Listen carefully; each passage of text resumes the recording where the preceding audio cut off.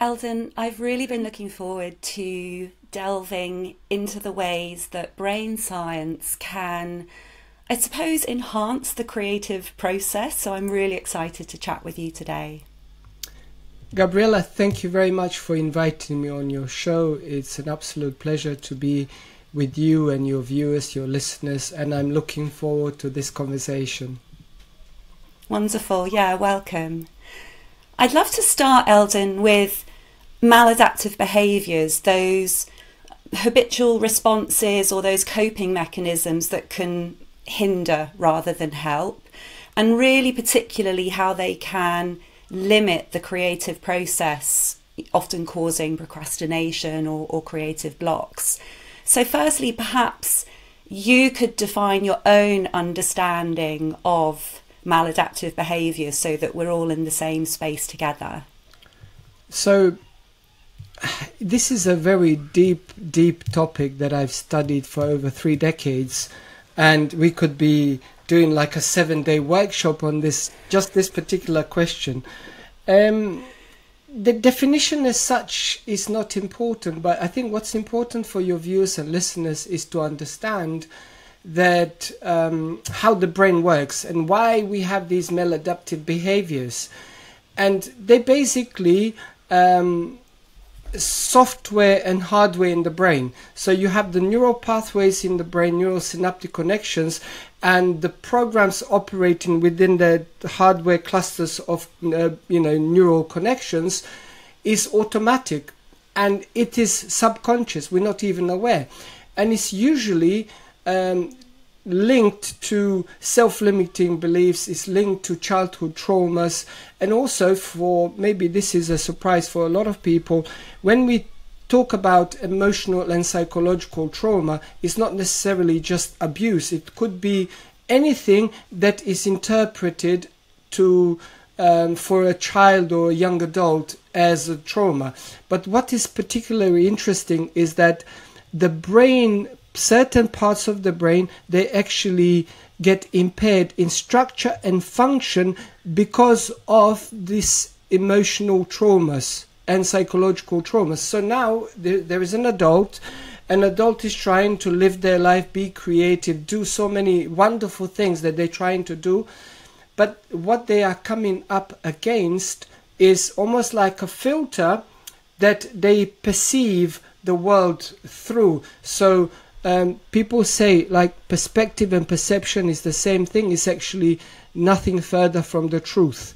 So there is the perception and then there is a perspective. Perception is actually external, but perspective is you view things as you are through these filters and through these limiting beliefs, through these traumas, and through also, perhaps you can just label it as the damaged brain, because it literally is impaired in structure and function and cannot operate as a person who has a healthy brain, or who perhaps has had childhood traumas and then as an adult has healed these parts of the brain, so then the brain can actually operate at the optimal level. Yeah, that's really helpful, Eldin. First, that explanation that it's happening, as you said, it's happening subconsciously, and also the real understanding that there is an impairment, so the brain isn't functioning in the same way as someone who perhaps hasn't had that emotional wounding and doesn't have, as a result, that perspective that they're filtering, that they're seeing. So let's dig a little deeper, because it's really great. We've got this understanding that, okay, here I am, I'm a writer. Something's happened in my past, an experience that's caused some impairment in the brain that's now ensuring that I filter my environment in a specific way, which is really impacting my perspective on the world. And that's impacting my creative process. So let's give like a real life example. Let's imagine a writer here with us, and you're talking to them and you think, yeah, I'm spotting the way that they're talking, that there's some kind of maladaptive behaviour going on. Let's say they're talking about a creative block that they're experiencing. What might you hear and what might you notice that makes you think, yes, there's some kind of damage or impairment that's happening here? Well, on average, it takes me 5 minutes to actually, when I have a conversation with either in a workshop, and you ask somebody as a volunteer to have a chat with you, it takes me on average 5 minutes to actually unpack their blocks. Or if it's one-on-one client, and it's a particular set of questions. So you actually ask them, like, what is it that they like to do? What is their desire? What is their objective? If it's a writer and they have an objective to write perhaps a first book, or to publish another book, or have another book published, you ask them, what is that book that they like to do? What does it look like? What does it feel like? What is the finished product? And first, if they don't have the clear vision of what that looks like, that's the first block. And the second block could be when you ask them, what is your writing process? And in most cases, especially people who are writing the very first book, they would write and edit simultaneously, and that is a no-no. And because they have that self-critical kind of voice, and that's a maladaptive behavior, that passing judgment. Literally every word they type, every sentence they write, they are criticizing and they are evaluating. It's going to take them 20 years to write, 20,000 words, because they're constantly evaluating, can I do better? I actually know people who said, oh, I'm going to publish a book in 2024. Or one guy actually 2023 said, and now it's 2024, halfway over. And he said, Eldin, I've written and rewritten the book 17 times since I made the public announcement that I'm going to release my book in 23. And I am worried. And now I've actually decided to hire an editor. And I said, that's a great idea. But then I asked him, I said, what do you think is your block? He said, well, I've changed. I evolved as a person, as a human being. So what the version 1 written, 18 months ago, I'm no longer that person. I've grown. And I said, okay, great. But if you want to put something, and he said, by the way, there is this nudge within me that I need to write this book because I think there is a book number 2 within me waiting to come out. I said, well, it's never going to happen because you haven't released you're passing judgment, you're criticizing. I said, just write. He said, what do you mean just write? I said, well, thank God for technology today. Before they used to write with pen and paper. Now we have technology, and for the viewers and listeners, they probably heard of one of the greatest personal development book authors, Mark Victor Hansen. He co-authored Chicken Soup for the Soul book series with Jack Canfield. Mark Victor Hansen is a personal friend and my mentor. So what he said to me, he said, Eldin, don't write 1 book, write 3, write 5 books simultaneously. And he said, the way you write them, you use the dictaphone, or you use one of the devices that you can voice record, and then, or even perhaps, he said, voice to text. He said, don't worry, when you get an inspiration, you get ideas, it's a novel or it's a personal development book. He said, you just dictate your thoughts and leave it there. So you just add in, by the time you're done with all of this, probably each book will be about 200,000 words because it's all topsy-turvy. Don't worry. And then when you are ready, then you sit down and you decide which chapter goes where, you then edit, you polish, and you maybe end up with 50 to 80,000 words per book. And that's how you do it. And he said, you can write the book in a week. You can write the book in 2 weeks if you follow this process. So understanding how experts do it, and by the way, for those of you who are not familiar with Mark Victor Hansen, he has sold 500 million copies of the Chicken Soup for the Soul book series. Basically, he's been several times in the Guinness Book of Records for the biggest selling author for non-fiction books in the world, like the best-selling author. So, and I think it's been translated to about 54 languages.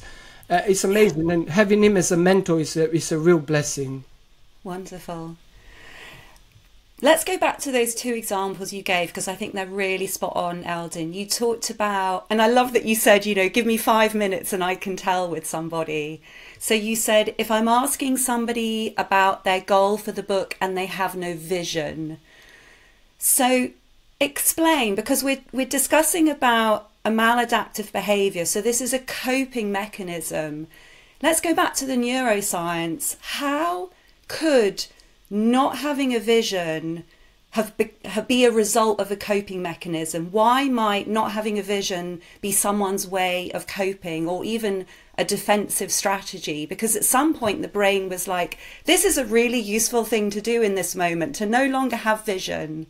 So can you tell us about what's going on in the brain when someone might have a creative project, but the brain is sort of saying, let's not have a vision for this, let's stay safe, or let's cope with the situation? Well, it's directly linked to their fear responses, their self-worth, their self-love, their passing judgment, their kind of habitual behavioral process on how they feel about themselves, their positive self-image or lack of positive self-image. Like last week, I did a masterclass on emotional and psychological self-belief and the neuroscience about it, and that's directly linked to that. You see, people, when we talk about the belief, people always, you know, the society links it to something we do, as in your ability to do something. In fact, it's two-part. The self-belief is two-part, and number one is the self-image. It's more important than your belief in your ability. So if you have a strong belief in your ability and you've done the courses, you've been to school, you've been to university, you did the master's degrees and PhDs and all of that, right? You have 20 years career experience, but you have very low self-image. Your quality of the outcome of the work will not be as high as if you focus on the elevating your self-image. And the self-image is to do with how you feel about yourself. What is your inner dialogue? What is your inner conversation? So you need to address that as a root cause of your challenges. Once you have elevated that, then you can say, okay, you can improve your belief in your ability. And the way you do it, basically, there are many modalities that you can use to elevate your positive self-image and the belief in your ability. But going back to you as a writer, it's very important to understand that your procrastination and these creative blocks are nothing but your inability to actually follow through, because you have an unconscious program running in the background. What will they think of me? Will they laugh at me? What will they say? They, my family, my friends, the peers, the social media, the strangers. What if I get a negative comment on Twitter or somewhere, or negative review on Amazon, or what if this and what if that? So we have all these movies, and we haven't even decided that what's the book going to be like as a finished product. And not only that, we are not even doing the mental rehearsal. There is a word which goes around, and I don't like to use it. It's called visualization, but it's actually in neuroscience it's called mental rehearsal. So your mental rehearsal is, I'm not good enough, I'm never going to sell one copy, nobody's going to buy my book. This is, by the way, all unconscious. So all of those unconscious programs is actually hindering you and stopping you to move between where you are to where you want to be. And that's why it might be taking you last 5 years and, you know, to even write something, or maybe you've written something and you think it's rubbish and you are rewriting and rewriting and rewriting. And like this book behind me, I published in 2019. It took me 2 years to write my first book. I'm writing 5 books at the moment.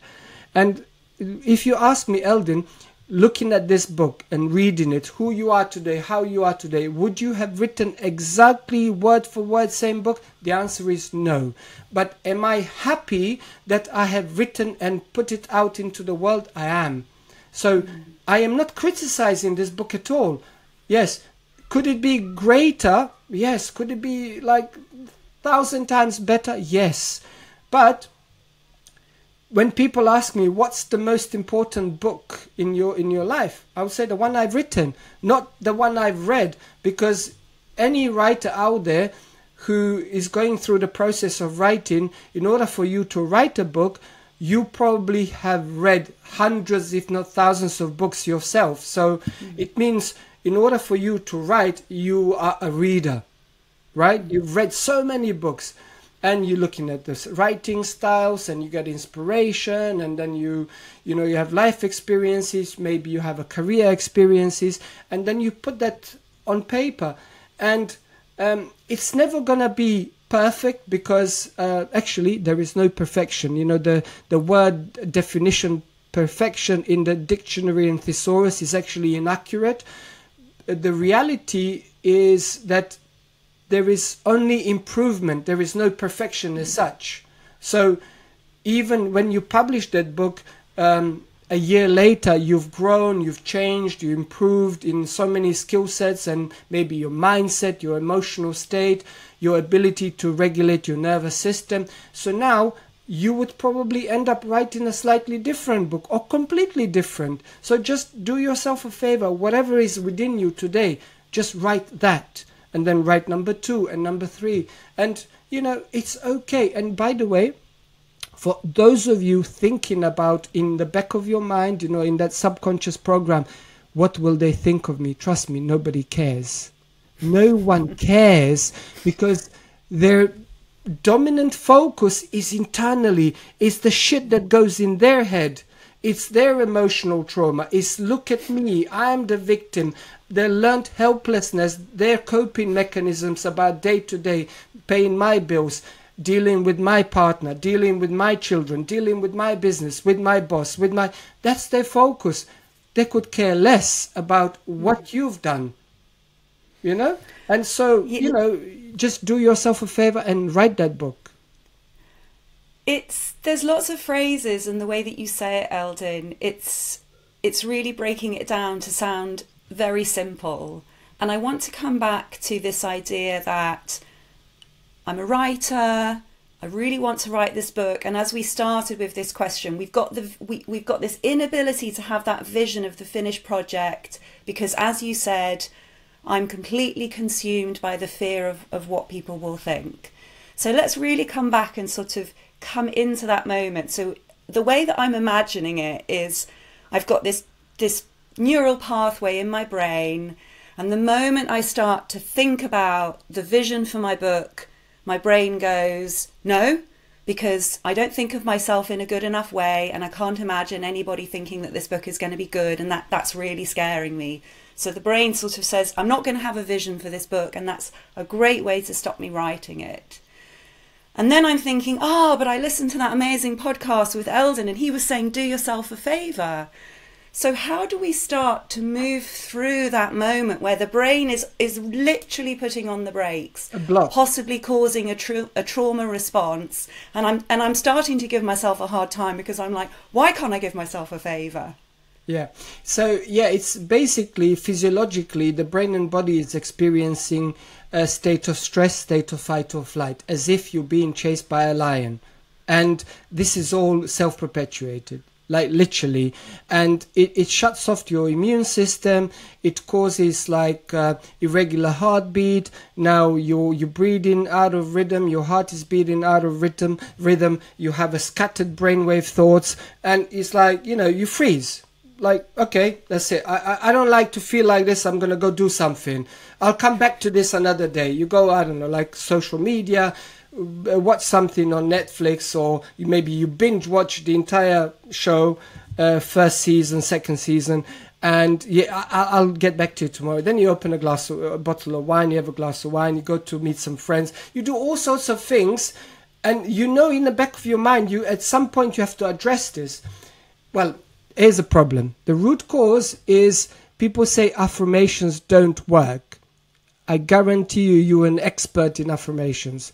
What I mean, not you, Gabriela, but a person, a writer who is struggling. Because their affirmations are as follows. I'm not good enough. I'm not a great writer. Who am I to write a book? Who will listen to me as so-called expert to write this book? I don't deserve to, are you kidding me? So this is their affirmation daily. So when they have the urge, motivation, they listen to a podcast, read another book, whatever. Maybe they've been to a writer's course, how to write and publish a book. By even Mark Victor Hansen teaches those courses. They've been, let's say, they've been to Mark's course, and what Mark doesn't teach is that how to remove the blockages which are self-perpetuated. So literally, you take a pen and paper and you go like this. You put a line down the middle. On the left, identify all the negative, disempowering, inner conversation, beliefs and thoughts. Well, what is the belief? It's basically just the thought repeated over and over and over again. Basically, you've been affirming these thoughts, and this has literally created neural pathways in your brain, which now, that's your operating system. So how do you remove and rewire the brain to have the new operating system? On the left, you identify what are the dominant disempowering things that you say to yourself once you get an inspiration and you begin to feel stressed. You begin to feel like, no, I can't do this. You become aware. The awareness is step one. Step two is you replace them. You literally replace them. On the right-hand side of the page, you write all the things in opposition to the disempowering. Now you're writing things, I can do this. And you begin to, so you cannot visualize, I cannot do this. What you can visualize is that I'm an amazing writer.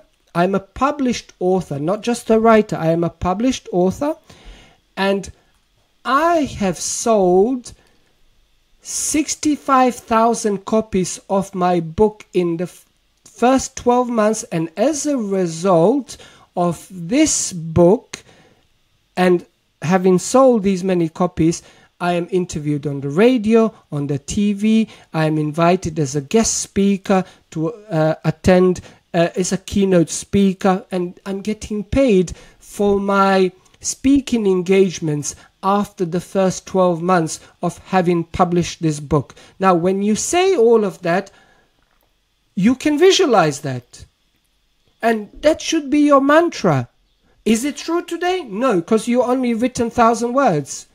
But it can be true, because as you affirm this constantly, daily, and you couple this with elevated emotion, this begins, thanks to neuroplasticity, this begins to create new neural pathways in your brain to look like the event has already happened, and now you are changing the biology and physiology to look like you are already that person today. And it's inevitable. It's not if it's going to happen, it's just a matter of when. So juicy. I want to really take a moment to pause where you said, Eldin, this phrase that people say, oh, affirmations don't work, because I've heard that a lot too. But the way that you said you're making your affirmations work every day, you're just making your negative affirmations work. So actually people watching this can already do a check in their lives, like what isn't happening and how does that correlate to that negative inner chatter. So you're saying, right, make a list, all the affirmations that are currently working that you don't want to be working, so those kind of negative affirmations, and then switching it to the more positive affirmations, the ones that you want to happen. I want to hone in on the phrase elevated emotion, because this is something that I experienced when I first began my development journey. I would have that vision, but the emotion that accompanied that vision was a heavy feeling it would never happen. So that's essentially what I was creating. I was holding up this vision with a feeling of like, but it's not going to happen to me. And I know that I'm not alone in that experience. So I'd love to hear, again, let's say someone puts up their hand in one of your wonderful workshops and says, Eldin, I've got the vision, but I can't seem to get that elevated emotion. Whenever I see my book selling 65,000 copies in the first year, I feel heavy. I feel like it just won't happen to me. What do I do? Okay, so you know how I said take a pen and paper. On the left you identify. So there are three things you actually have to identify. So one is the thought process. You become aware of what are you thinking. What is your daily dominant disempowering thought or thoughts. The number two is daily dominant disempowering emotions and feelings. And number three, daily dominant disempowering behaviors. So you have to do all three, right? And why all three? Because all three create a personality. That's how personality is created. And what is the personality? It's how you think, how you feel, and how you behave.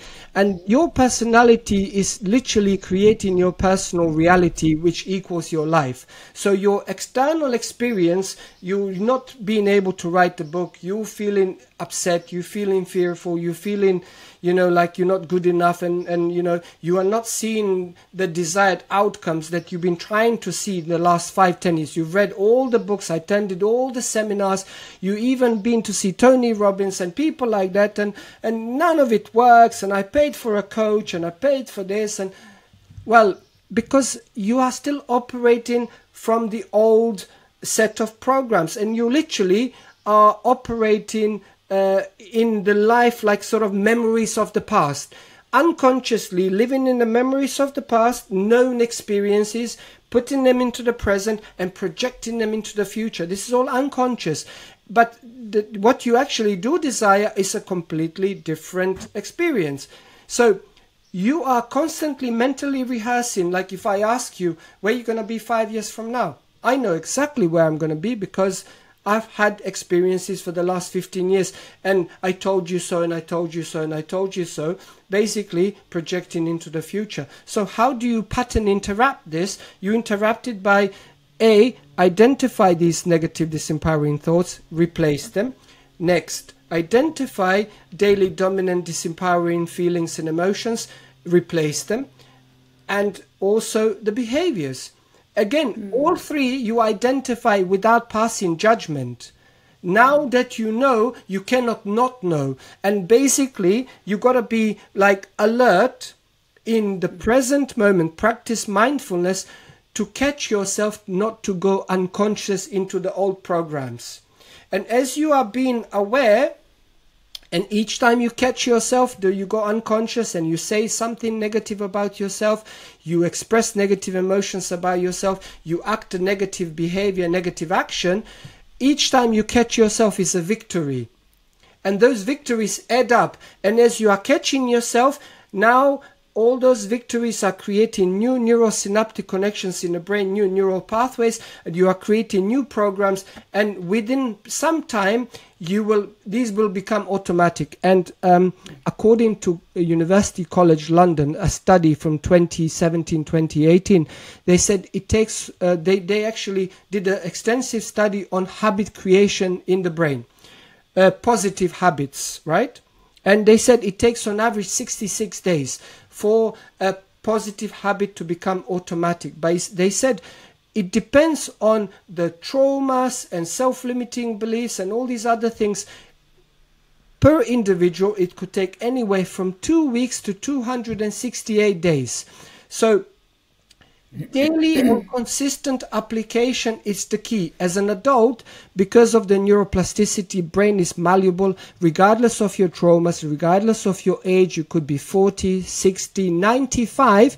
The brain can actually create new neurosynaptic connections, and learn new positive habits regardless of your age, and thank God to neuroplasticity. And actually neuroscience only discovered this about 15 years ago. Up until that point, you know, there was a belief you cannot teach the dog old dog new tricks, and it's a lie, you know. And so it's incredible what science has discovered, and people are utilizing daily. That's why, you know, like I mentioned mental rehearsal, and for audience, if they don't understand what that means, you know, sports people, they do mental rehearsal of each step, like sequence of complex steps they do mentally as well as physically. But when they get plugged into brain scan and heart monitors, the scientists, they discover that their physiology and their muscles get activated in the same way when they mentally rehearse as if they are practicing physically, and they burn in calories while they're lying on bed or seated in a comfortable armchair. So if you are doing that, actually you are an expert in mental rehearsal, Mr. and Mrs. Writer. But if you do it in a positive way, and you begin to see the new vision of your future, of you selling 30,000 copies, of you speaking on TV, on radio, and you getting invited to be a keynote speaker, and you getting in attendance, like 500 people attend your workshops, and you travel around the world and you are teaching workshops and retreats and all of that. Why not? Do you see what I'm trying to say? But you can only do that if you see that vision and you mentally rehearse as if it's already happened. And what is the elevated emotion? If you have already achieved all of those desires right here, right now, today, how would you feel? You would celebrate. You would feel grateful, right? You would be like, it's done. I have nothing to worry about. And it's not, you know, like people set goals. I will be healthy. I will be a writer. That is a rubbish way to set the goal, because you will always, I will be. And that I will be will never arrive. I am. Even you can do another one. There is another version. You write a script as if you're telling someone, you know, like you've been on holiday, right? So you come home and you meet your best friend or your partner, and they say, how's your holiday? So now you're telling them how holiday went. So in the past tense, you're discussing about the experience. That's even better. So you can tell a story, write a script, and then affirm it, record yourself on a video, record yourself as audio, put the earphones, and you listen to yourself telling a past tense story like, oh yeah, I've sold 30,000 copies, and I've been invited, I got paid £2,000 to do 1 hour keynote presentation in this company. And I traveled to America, and I did a retreat with 200 people, and it was amazing, and I met amazing friends. And by the way, I was single, but now I'm in love, and I found the love of my life across the pond. Imagine. So now you can mentally rehearse this. How would you feel every single day? Exactly. So you see the difference between the old version of like memories of the past and mentally rehearsing that unconsciously, and then consciously, deliberately choosing how to create the pathways in your brain, how to experience the world, because we are the creators and co-creators. Every single word, every single thought, every single emotion carries information. So what information are you transmitting? This is beautiful, Eldin, and I want to touch on the whole idea of being conscious and the mindfulness. But before we go there, and I've made a note that I want to go there, I want to just briefly go back on what you said about personality, because I really want people to take notice of this. So let's create a scenario, because I hear this a lot. I might hear a writer say, oh, I'm just not the kind of person who has goals, or I'm just the kind of person who really struggles with rejection, or I'm the kind of person who starts something but just never finishes. So what I'm hearing them say is really sort of defining their personality in accordance to their maladaptive behavior. So I'm seeing coping mechanisms and maladaptive behavior being described as personality. Yeah. So how can you help someone who's like, but that is me. I am someone who doesn't finish a project. You know, I'm hearing the voice in my head that says, you're never going to go anywhere. And it feels like me. It just seems so bizarre to imagine that there's a personality that I haven't even seen yet. So what you are saying, I love this question. So, and this is me. So why do you identify something you do as you? Like first and foremost, is your doing, well, first is your job you? Is your profession you? Is it something you do you? Is it perhaps a condition that you've been diagnosed with you? Is it, I don't know, like I'm anxious. It has a different impact on your biology and physiology and your brain and your emotional state and your nervous system. If you say, I experience the emotion of anxiety when I am in these kind of situations, you no longer identify as the anxiety. You are saying the correct way what is happening with you and with the emotions, because you are becoming aware, because it's not you. So even to say that I am not this and I am not that is actually false.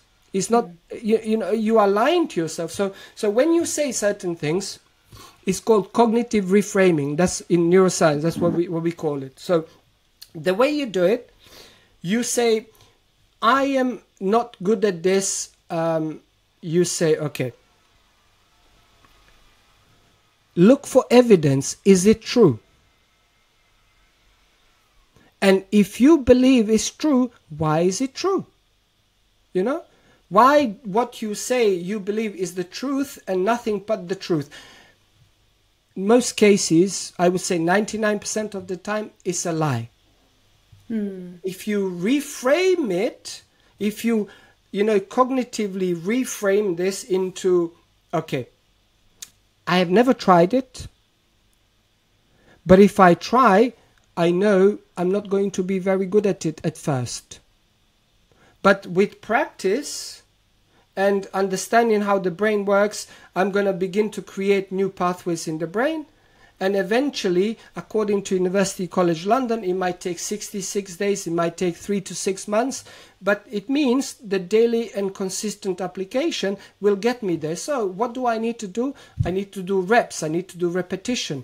It's like, that's what I need to do. So everything outside of it's a skill set. It's a potential learned skill set. It's not something that you are, who and what you are, it's separate of what you do. You know? And so when you say, I can learn this, thank God to neuroplasticity and how the brain works, I can actually even heal the parts of the brain which are responsible for emotional regulation and regulating my nervous system. Because you see, stress and being in a state of fight or flight, releasing certain chemicals, cortisol and adrenaline, these stress hormones are highly addictive, even more addictive than drugs and alcohol. So if a person knows that this is how, body is a subconscious mind, not the brain. It's the body. So now the body is like a wild animal, craves these cocktail of chemicals. Once you begin to change, it's going to be very challenging, because if you're going to be coming up against yourself, and you took a pen and paper, you identified the disempowering thoughts, emotions and behaviors, and as you try to replace them with the positive ones, the beneficial ones that serve you, you're going to be experiencing some resistance, because your subconscious mind is going to say, wait a minute, it's 9 a.m. You usually are in traffic at 9 a.m. or on a tube, on the underground, on a metro, and you're giving everybody a finger, you arguing, you are elbowing people, looking for your space because somebody put their armpit in your nose, and you are experiencing that. And now you are not doing that. You are at home, sitting in your comfortable armchair, and you are meditating. And now the body is saying, I need my coffee, I need my bathroom, I need to check my emails. How long is this going to take? I'm not doing this right. I don't know how to meditate. I cannot stop thinking. This is rubbish. This doesn't work. So you're having all of that. So if you become aware of that, I'm telling you, you're doing it correctly. Because the first step in change is, even with your eyes closed, you are identifying how many shit thoughts and emotions you have within you, which are dominant behavioral patterns. And these patterns are what is creating your life, basically. Your external experiences are down to all of these habitual patterns, which you are not even aware. So sitting in silence and doing some introspection, you know thyself. And as you begin to know thyself, this is going to help you with your creative process. This is going to help you with writing a book. Yeah, beautiful. And also you've started to weave in that mindfulness piece as well. I want to go back, Eldin. You said this, you know thyself, and also earlier you were talking about, why do you identify with the version of you that can't finish something or isn't good enough? What occurred to me as I was listening to you, and this is an area that I found as I really began my healing journey, that negative vision of myself was all I had. So it was all I had to identify with. So if I wasn't identifying with that, I was sort of like, oh, there's nothing else there. So I sort of wanted to add that in for those people who are like, I've got nothing else to identify with. What I started with was actually, I'm learning to discover who I truly am. I didn't actually know at the time, like the true version, the knowing of thyself, but I just kind of held a space for that brilliant, creative, talented woman to slowly reveal herself to me, versus, oh, well, because she's not there, I must be a piece of shit. So I'd love for you to talk to that, sort of just holding the space. If the truth or the real version of ourselves isn't there immediately, what would you say to that? That sort of just sitting and waiting and holding space, sort of inviting in that version.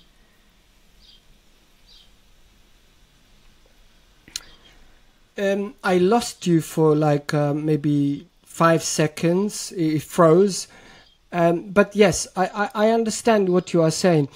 So what do you say to yourself as you are trying to, do the healing process, transformation process, so you can remove these blocks and these disempowering patterns? What do you say to yourself?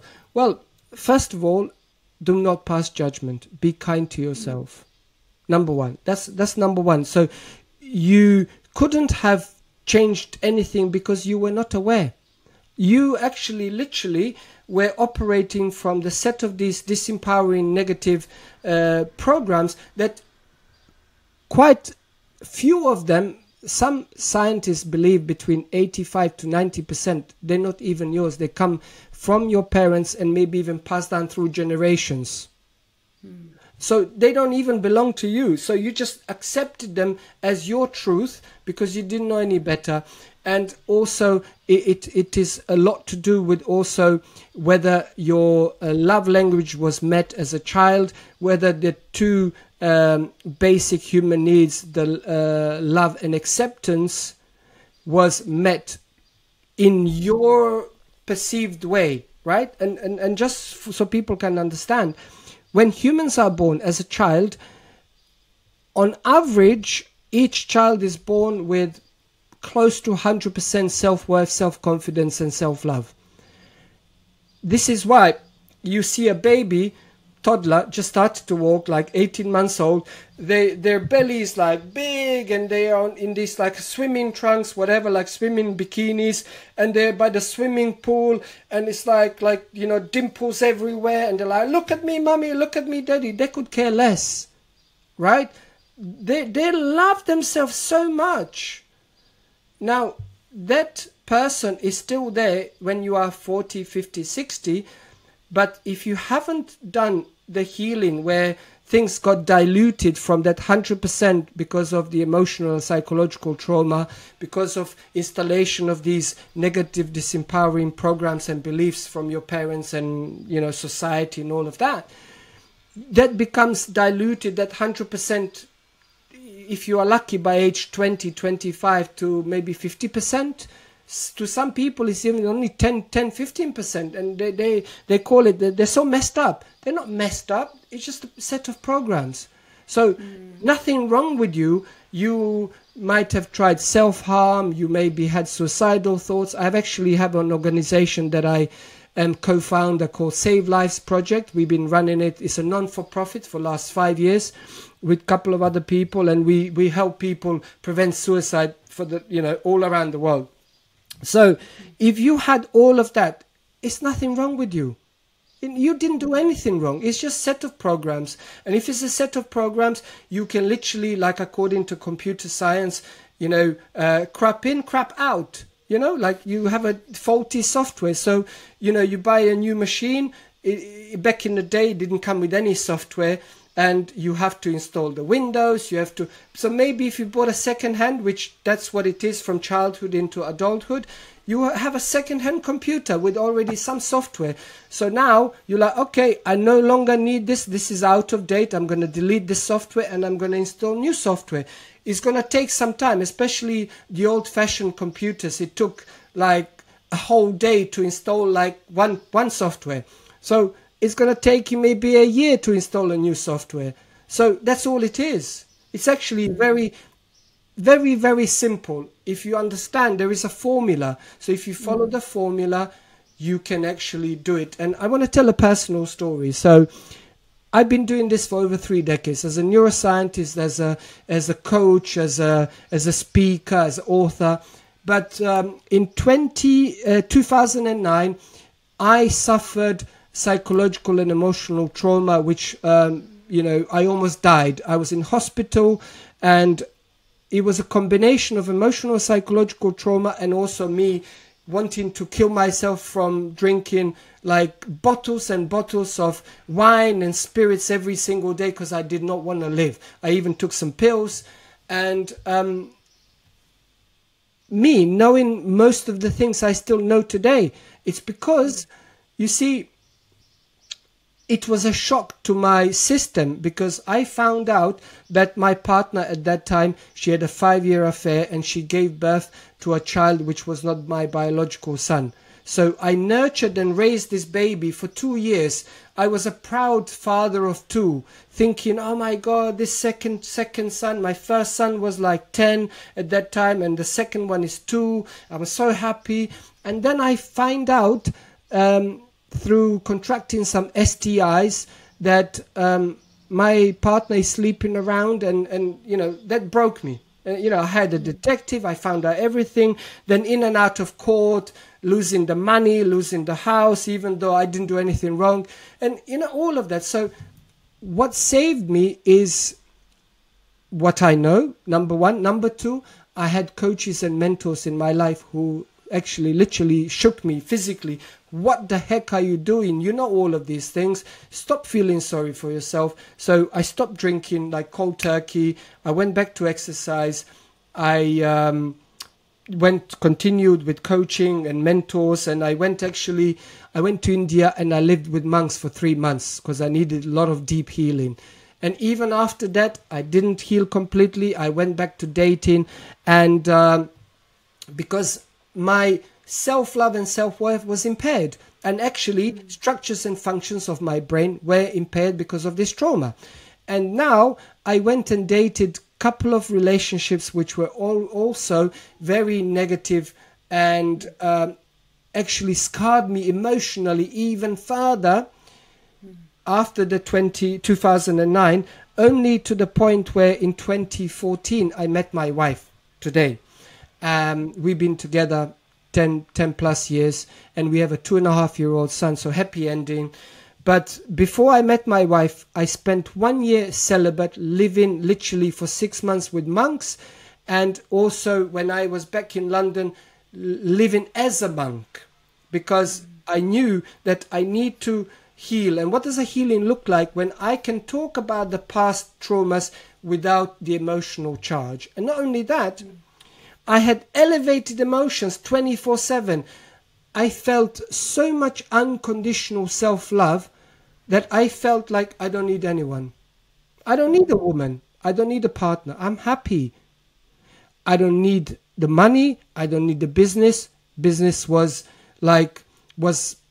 money was coming from so many different avenues. Like I would just be sitting and money literally falling from the tree.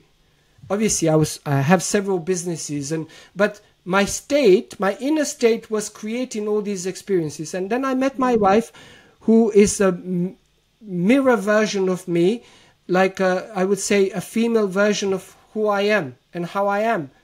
She has so much self-love and self-worth, and she did the healing as well from dysfunctional relationship. So you got to do the process. So not only that I know academically how things work and what to do, I also had experienced them on myself and within my own life.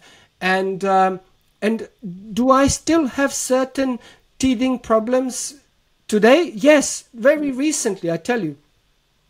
So I live with my wife and my 2.5-year-old son, and I developed certain skin irritations on my face and on my lips, which are symptoms of allergy, food allergy. I never been sick in over 30 years, what doctors say sick, except that emotional stuff in 2009. So I was like, oh my God, what am I gonna eat? So as a guy, I don't want to go see a doctor, so I was using natural remedies, lip balms and things for my lips, but my lips would swell up. I eat this, they swell up, but it was kind of mild allergies, if you will. Only that I went to see a doctor in Harley Street, a private doctor in central London. I got tested for allergies, the prick test, everything came negative. Now, he took blood for some other allergies. I have to wait a few days, and he gave me a cream. So my face is a lot better than what it was yesterday. It was swollen, and day before, I was almost about to cancel this. I woke up this morning. I was like, my face is, is 99% there. So there's a bit of redness, but it's fine. And why am I mentioning this is because during my these symptoms developed beginning of April. So I've been living with these symptoms. Severity varied over the last 3 months. So what I was experiencing, and I was aware of this, is I was experiencing sadness, annoyance, worry. I was experiencing some of the negative emotions which I normally don't experience. I was still practicing meditation and all the positive things that I practice to live the life on purpose, to live as a creator and co-creator, to experience miracles in my life every single day. And I was still experiencing those things in most of the areas of my life, except in the number one most important relationship, which is with my wife. Because of the underlying emotion, I would sometimes say something to my wife, not like to attack her or criticize, but I would use a tonality. Like I would say to my wife, can you fill up this kettle for me? Because she was at the sink in the kitchen. And I'm assuming she's going to fill it up for like a cup of tea, right? 1 cup. She filled it up to the rim, to there's not one drop further you can put. So now in the annoying tone of voice, I said, why did you fill it up so much? And she's like, she got offended. But then I just spilled some and I boiled the kettle and I made myself a tea. And the day before or 2 days prior, I was like, why did you wash the stuff in the dishwasher? Some of it was already washed. It was double washed. It's not what I said. See, I didn't attack my wife. Didn't call her names. We don't do those things, by the way. We speak with respect, with love, and we are always polite and kind. But my tonality changed, and that offended my wife. And she said, you know what, I had enough. This wasn't a fair, it was just a single occasion. Fine, I let it slide. But this has been happening last few days.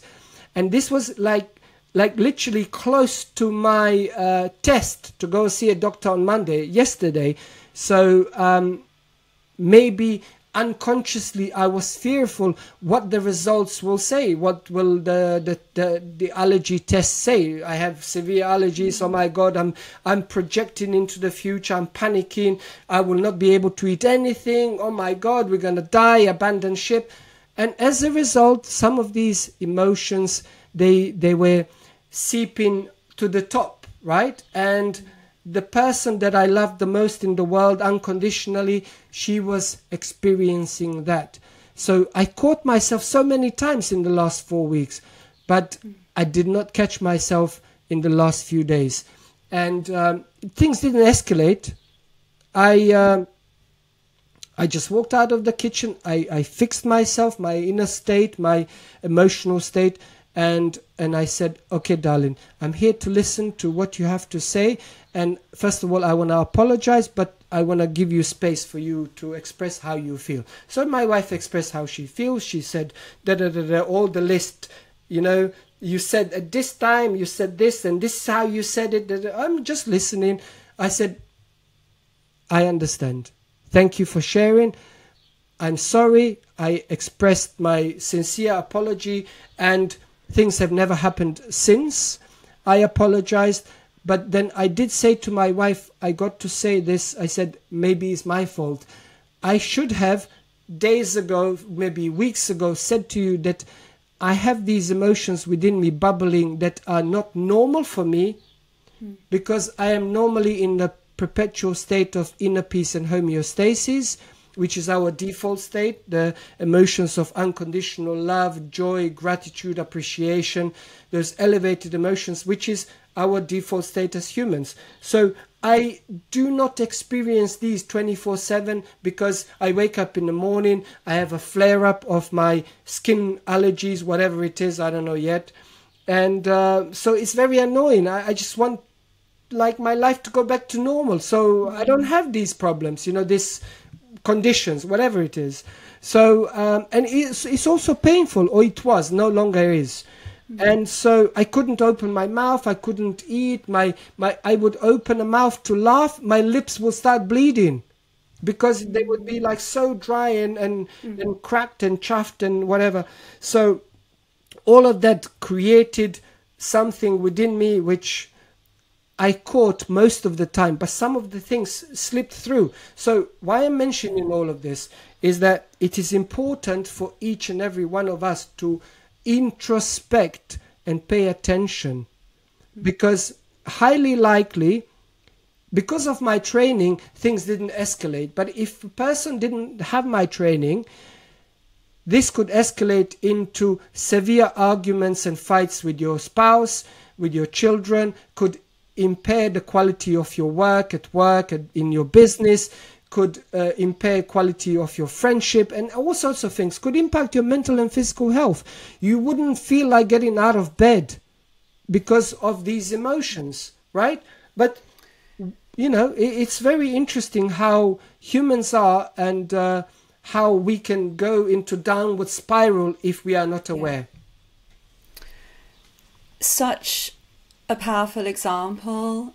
Eldin, I really want to thank you for giving that real life story, because I think it really helps people understand such a powerful example of how that inner state is going to start impacting that external environment in a negative way. And what it makes me think of, actually, earlier, the way that you were talking about the brain as a piece of computer software, like if our computer is running slowly or programs aren't loading, we can immediately say, oh, there's a problem with my computer, because we know how it runs when it's running in that place of unconditional love.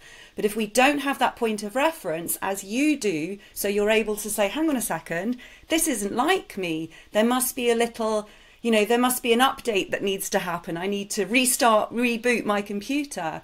But if we don't have that point of reference, we just go, well, this is it. My computer This is always me. runs. This Yeah, is this is always me. Yeah. So that's that mindfulness piece that you were touching on earlier, that we've got to have that ability to have that point of reference. So thank you for sharing that, because it's such a powerful example. Yeah, because, I think it's important, it's relatable as well for the audience to understand. I'm just a human being who has had life challenges and curveballs thrown at me, sometimes several at the same time. And it's not what you do with the challenges that the life throws at you. It's how you experience them, how you process them. Because most of them actually are there to teach you something, rather than, why is this happening to me? You got to reframe that and say, what have I got to learn from this? Yeah, lovely. Eldin, I want to finish. We've had such a meaty discussion today. It's been so brilliant. Thank you for going on those deep dives in those areas. And I know that people will have really got a bigger picture about what's happening with these behaviours. I know that in some of your content you've shared that the hardest part about change is not making the same choices today as you did yesterday. And what that makes me think of is, okay, that is hard, but also it makes me realise that as long as we make a different choice than we did yesterday, we can start to change. So I'd love for you to share like a really simple way that someone can focus their brain, having watched this interview, to just start making one different choice. Yeah. So the question always comes up is like, how do you do it? Well, I already explained a very important technique, which is pen and paper. Identify disempowering thoughts, emotions and behaviors. And the missing part to that technique is, if you don't know what to write, close your eyes for a few moments. Get a pen and paper next to you, sit comfortably on the edge of your couch or edge of your bed in a comfortable armchair, lie down, whatever makes you feel comfortable. Make sure you don't fall asleep, because you are doing the introspection, being aware, as in the thought, it's like a cloud. You don't, number one, it's not the truth. Whatever the thought comes to you, it's not the truth, and B, you don't have to do anything about it. You are not being urged to take action from that thought. And it's probably a shit thought you've had for 3 decades. So you're just there for the purpose of, as an observer, to identify, to take data. And then you open your eyes and you write it down. Then same with the emotions, same with behaviors. And you might need few days to identify which are dominant ones, which are repetitive ones. And once you identify, this is a very useful data. Yeah. And then you say, what are the thoughts, emotions and behaviors that no longer serve me moving forward to become the person that I desire to become? Because I see these are the stumbling blocks, which were the obstacle for me to move from where I am to where I want to be. So I literally have been the causation of my dysfunctional relationship, finances, life, happiness, inner peace. It's I, not they, not them, right? So number one, responsibility. It's not, some people say it's a bad word. No, it's actually a greatest word. Once you feel that you are responsible, means that you have the power to change your life. You feel self-empowered. You're like, amazing. So it's a system, it's a process. I can begin something, and what can I do day one? As I described, the technique with identifying and writing down. Number two, you say, okay, I heard of affirmations, positive affirmations, meditation, physical exercise, journaling, all of these things. So I'm going to need an hour a day. Oh my God, I don't have an hour. So Monday to Friday, I don't have an hour, but I can do it on a Saturday. And I say, no. Gratitude is not practiced on a Friday evening. Like, Friday is my gratitude day. No. Every day should be your gratitude day. Every day, especially because how the brain works, Brainwave state is in theta, which is the door open to your subconscious mind. You can reprogram and rewire the brain faster. Last thing before you sleep and first thing as you wake up. So if you can't afford an hour, you say 10 minutes. So, okay, I'm going to do 3 minutes of writing 3 things I'm grateful for, and not repeating like a parrot, but I'm evoking the emotions of the things that I'm writing. You really feel in every cell of your being that you are grateful for those things. I'm grateful to be alive. I'm grateful for my perfect health. I'm grateful for my amazing home, my children, my partner, my whatever, you know? And so 3 minutes. Next thing, you do, I don't know, 20 push-ups. There's your physical activity. Next thing, 3 minutes or 4 minutes of meditation or some breath work, breathing techniques. You prime yourself for the day. That's it. This is why you do it. You're priming yourself how you're going to be, how you're going to show up that day. That's what you are doing. That's why you are doing it. And most people, this is very crucial for most viewers and listeners. Most people, I would say 99% of people, before they go to sleep, they think about their problems and they go to sleep in the negative juices of worry, of anxiety, of problems, of who did wrong to whom that day, who is responsible, I hate this and I hate that, and now they marinate and ruminate in those negative juices for 6 to 8 hours, and they wake up in the morning wondering, why am I so unhappy? Why can't I be happy? Why do I have this chronic condition which is in the low vibrational state? I mean, this is all real. It's not like some woo-woo stuff. Low energy, low vibration is the chronic condition causation, because when you are in low vibration, low energetic state, you are in a state of perpetual state of stress. You are shutting off your immune system completely. It doesn't work. So the 99% of doctor's visit, clinic visit, hospital visit are down to, all the chronic conditions are down to emotional and psychological stress. This includes me. So whatever was with my skin on my face is something that I don't know, I have not paid attention. Something sipped through, and yes, the doctor gave me some kind of ointment for my skin, my lips and my face. I applied it twice, yesterday and today. It's already better. Like my friends saw me, my wife saw me. Oh my God, it's like completely different. Like how you usually are.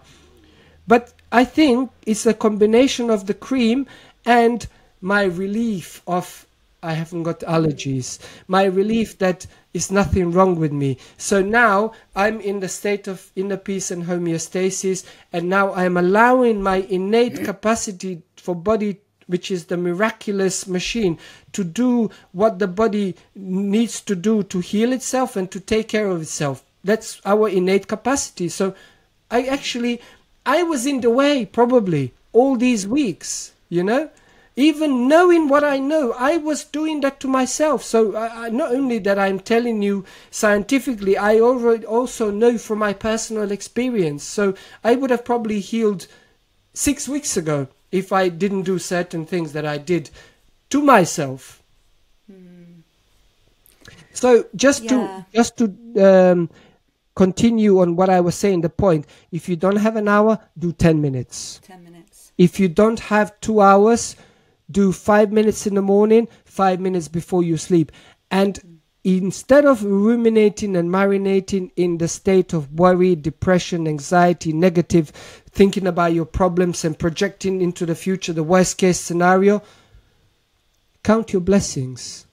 Deliberately and intentionally focus on what went great that day, what you are grateful for, and fall asleep in those juices. And soon enough, as you are rewiring the brain to be happy all the time, now it's going to become effortless. And all of a sudden, you have a happy life. Yeah. Thank you, Eldin. Thank you for bringing your neuroscience knowledge to the conversation today. Thank you for bringing your energy and your authentic, vulnerable sharing. It's been really lovely to talk with you. Thank you so much, Gabriela. I'm so honored to be on your show. And I'm happy for your viewers and listeners to have experienced this audio, this video. And I do actually recommend that they do heavy note taking from the beginning of this show, because you see, there is a expression, knowledge is power. Actually, that is not the truth. Knowledge is only potential power. Knowledge plus application could be very, very useful and very powerful in your life. So I highly recommend that you take notes, and whatever resonates with you, that you can pick and say, well, I can use this in my life, I can use this in my life. Then you actually begin to take action on the things that you think is useful for you, and then share with others as well. And to help the algorithm with Gabriela's show, wherever it is, put a like, review, share with other people. And if you are on, I think, iTunes, Apple Podcast, if you leave a review, that helps with the algorithm. If you subscribe on Spotify, on YouTube, that helps with the algorithm, because these conversations can actually save somebody's life, and they can help transform somebody's life, their health, their well-being.